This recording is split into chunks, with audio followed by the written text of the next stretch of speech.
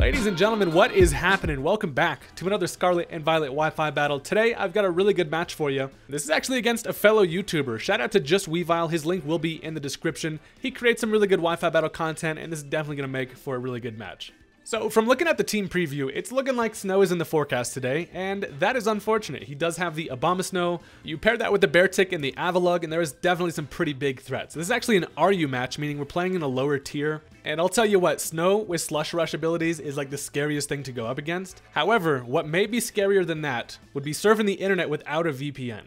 Today's video is sponsored by Surfshark VPN. Everybody knows that using a VPN is the safest way to browse the internet, but I use Surfshark daily and there's a bunch of other benefits that I get from it. I'm talking about traveling across the world in like a second. Not literally, but you ever wish you had different stuff on Netflix? One click, boom, you're in whatever country you want watching exclusive Netflix. I always thought that using a VPN was like difficult and you had to be Hackerman to be able to use, but Surfshark makes it extremely easy to use. All you gotta do is toggle this bad boy on and you're now across the world and your data is being encrypted for an extra layer of protection. You ever be online shopping for something like flights or hotels and you notice the prices are looking kind of weird?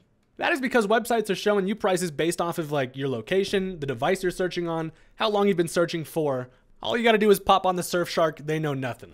You're probably thinking to yourself, yeah, but then I gotta pay like $1 million for this subscription for this VPN. Wrong. With my code Haydunn, you're able to get an 83% discount plus an extra 3 months for free. It literally comes out to less than $3 a month, which is insane. If you've never experienced the wonders of a VPN, now is definitely the best time to try it with my discount code. Check out the link in the description if you are interested. And if you're not happy with the service, you actually get a 30-day money-back guarantee, so definitely give it a try. And let's get into today's battle.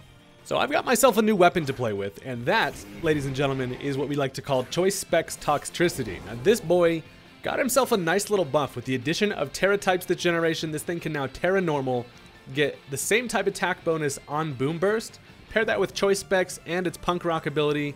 Pretty much nothing is living that. However, they're going to end up leading off with the Abomasnow, so I figure I should probably just go right for the Sludge Bomb. Nothing on their team really wants to take that.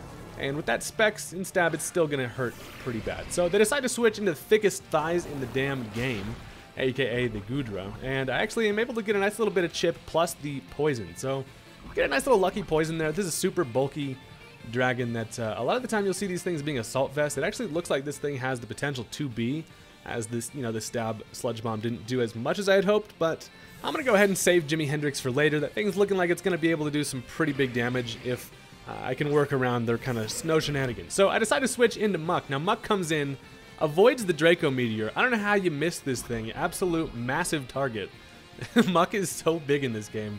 It's insane. But the miss is wildly unfortunate there.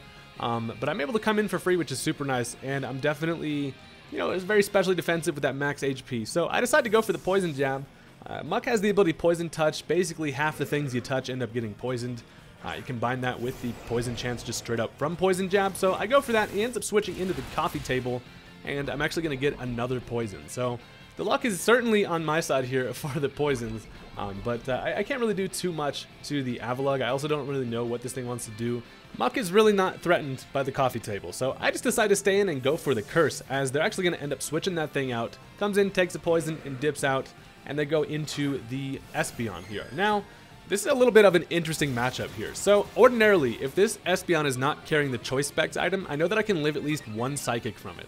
And then I can get a nice little 2-hit KO with the Shadow Sneak. So I decide I'm going to roll the dice, see if this thing is Choice Specs. I'm just going to go right for the Shadow Sneak here to pretty much guarantee that I can get like 70% of damage on this thing. Plus, I have the Crocodile in the back. So I have a Dark type, so I don't think they're going to want to really go for that Psychic. So I'm hoping for an over prediction here. I actually end up getting the Poison Touch. We're just spreading the poison around today. Half of the team is now poisoned. Goes for the Psychic, and it turns out to be Choice Specs. So that is wildly unfortunate. I definitely should have just switched directly into Crocodile there. I was worried about them making that play. I felt like the Crocodile was sticking out like a sore thumb, ready to soak up a Psychic. However, the game must go on. So Muck was at least able to poison some stuff and kind of, stir the pot a little bit, as my guy does. So my friend Crocodile here is able to outspeed with that Choice Scarf, and I'm thinking they're probably going to want to conserve that Espeon. I don't have any hazards up, and I'm thinking the one thing that's going to want to come in is that big flat Icy Boy. So I go for the close combat, actually expecting that. Regardless, the Espeon does die if it stays in anyway, but they do switch directly back into Beardo, who takes a close combat, and that was a critical hit, so that did literally no damage to this thing, and I cannot stay in here. Crocodile is kind of my best option to be able to outspeed a lot of the things, but I'm very much still worried about him getting the real benefits of the snow, which is going to be the Slush Rush Beartic. The reason why that didn't do very much was because the thing does get the 50% defense boost when it's snowing as an ice type. So that literally does nothing, and now I decide to switch into something that is very, used to doing nothing, aka the Spidop. So I come in on an Avalanche, and my plan here is I need to either try to set up hazards or catch that Espeon coming in. So I'm going to end up going for the Circle Throw. I actually expect him to switch into Espeon, expecting me to go for the Sticky Web. If I was able to get the Sticky Web up, this would have completely changed the game. Instead, I go for the Circle Throw expecting Espeon, and he actually just stays in and rapid spins for pretty much no reason. There was no... I guess actually if I was faster, I would have gotten my Sticky Web up, and then he would have just spun him away immediately. Then he would be faster with that speed boost. Regardless, in comes young Thicky, and Weevil is mesmerized and also slower, so I'm not able to really do anything here. I can basically try to hope for a Draco Meteor miss. I could try to go for the Sucker Punch. It's not going to do enough to kill it, plus this thing is chipped down to the point where I can take it out easily later, so I opt to just go for the Sticky Web here just to try to get those up. Unfortunately, I just get squished by that Draco Meteor having ass. And that's fine. I wasn't able to get up any hazards or the Sticky Web, which was actually super important. I was going to try to prioritize getting that up in this match, but that Espeon living rent-free in my head kind of ruined it for me. So now I get a free switch into whatever I want, and I decide if there has ever been a time for Dudunsparce to try to make some stuff happen, it's coming in on a -2 special attack Goodra. So my plan is to start setting up as much coils as possible, and just basically boost this fella up, be impossible to kill, and try to chip away some stuff while I'm at it. So they decide to switch out the Goodra, knowing that that thing's not going to be able to do, too much damage to me. He goes back into the Abomasnow. So unfortunately, the snow is going to be back up, likely carrying Icy Rock that's going to be sticking around for a while. But I do at least get myself a coil, so I grab myself a nice little attack, defense, and accuracy boost, and the Dudunsparce is looking segmented and ready to do some shit. So I'm going to end up going for the Glare here. I basically need the help of some potential, para hacks to at least support the guy a little bit. Dudunsparce needs help, okay? So I glare at him, luckily with that accuracy boost, I don't miss, and he unfortunately does not get fully paralyzed and goes for the Aurora Veil. So boosting both of their sides of defense is not good for Dudunsparce, who, can't really hit that hard anyway. So I figure, okay, if that's the game we're going to play, we're going to coil some more, and I'm going to get myself to +2 attack, and then maybe the full power of the Sparse can be felt. So they're actually going to end up switching into Beardo. Comes in as I coil. That actually works out pretty nicely for me, because this thing is going to end up dying to the poison. And now I'm sitting at a +2 defense and +2 attack and a max HP. I'm looking pretty thick over here, if I don't say so myself. So, the Avalugg comes in, basically just dies to the poison, which is fine. That's pretty much what they wanted to do, to allow a free switch into whatever they would like. Now, it turns out I really should have killed this Espeon when I had the chance, bro. I swear to God. This thing comes in. Of course, there's no Stealth Rock.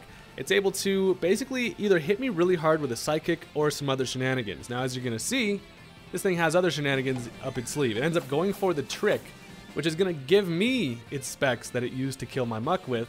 And while Dudunsparce does look pretty damn fashionable in the glasses, unfortunately, now I'm just locked into using Headbutt all day. And so I puff myself up looking nice and wide. It is Flat Fuck Friday, and even though it's not Friday, it's able to at least kill the Espeon, so that's, something. And now we get to deal with the Beartic. So Beartic comes in. This thing now has the benefit of a 50% defense boost because of the snow, and it has basically a Reflect Up, so what I have to do here is try to maximize Dudunsparce's damage. There's essentially nothing on my team that can handle this, and if there's any time to use my Terra, it's probably now. So I end up going for the Terra Normal, just to try to boost my Headbutt, as much as possible. My plan is to do at least half to this thing, be able to take an attack from it because I'm at +2 defense, and have a time. Unfortunately, this is a Swords Dance Beartic, and it's basically just going to go ahead and dance up there, get nice and sharp.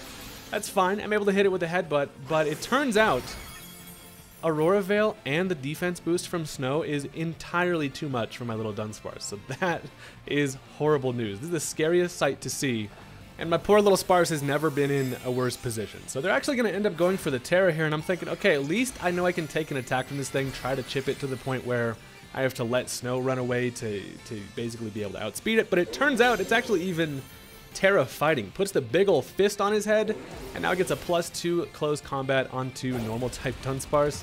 And that just straight up kills me. It does not care about the defense boosts or anything. So the stab close combat easily is able to take care of Dudunsparce. And now I've found myself in a situation where I kind of knew this was going to happen. Looking at the team preview, my team does not deal with Slush Rush Beartic, especially if it manages to have the exact Terra type and coverage for the one thing I tried to set up against it. But now it's essentially deciding who wants to die. My only answer is going to be to try to stall out basically 2 turns of the snow, which he has only 2 turns left. So what I can do is essentially, go into Toxicity, let that thing die, go into something else, let that die, and then see if I can pull it back with just 1 Pokemon. But I do have the Crocodile, who is Scarf and able to outspeed stuff. So I go into Jimi Hendrix. This thing, without sticky web support, I am not going to be able to outspeed anything, especially a Beartic, slush rushing in the snow. So essentially this thing just goes right for the Earthquake. If I was Focus Sash, that would actually be really good. I could definitely have pulled it around, but that takes care of it. So a well-played snow team is definitely one of the scariest things to go up against, unless you have a team that specifically has some type of weather control or something that can handle it. But now I just go into Young Elvis, and essentially my little fella will not be singing any songs today. Not a squawk out of my little fella. So he's actually just going to end up staying in. Of course, he's going to use that last turn of snow, but I do have the Choice Scarf Crocodile with Moxie that can easily turn this game around with just the tiniest bit of luck and help. So I go down there, the close combat. This thing has abysmal defenses at this point.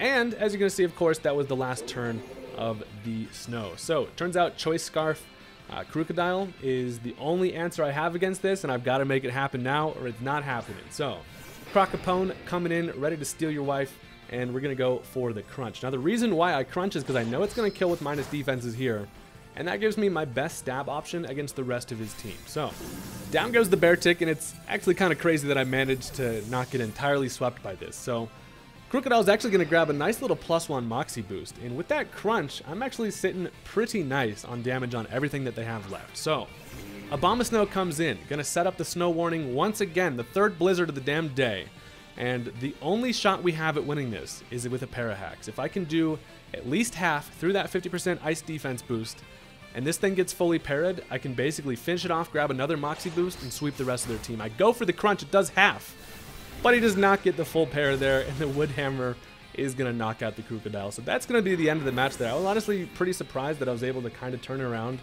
there to give myself a chance with just the Parahax luck at the end. I definitely got lucky in this match early on, so, don't expect the luck to come around full circle. But still a really good match. Shout out to Jack. Go ahead and check out his channel. His link is in the description. Amazing content creator. This guy truly makes some of the best Wi-Fi content out here. And thank you very much for watching. I'll see you guys later. Peace out.